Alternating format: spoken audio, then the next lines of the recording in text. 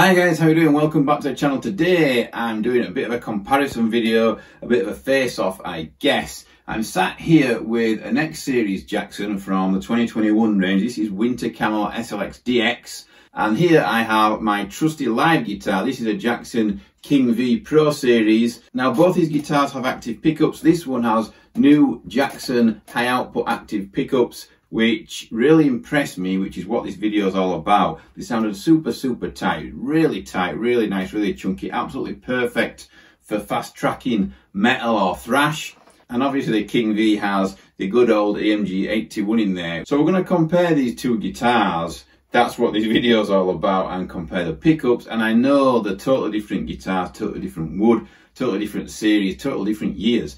This guitar here, this King V Pro series, is actually 10 years old now, and I couldn't believe it. I got it out of its case. I've not played it for over a year. I tried to look back in time to my last video with this guitar, and it was well over a year and a half ago, which shocked me. I got it out of the case and it was banging tune. It's filthy as well, this guitar. I didn't realise how dirty it had got with all that gigging. This would be my main live guitar, and also, you know, it'd be doing, like back in the day, a 3-hour rehearsal and then a gig at the weekend.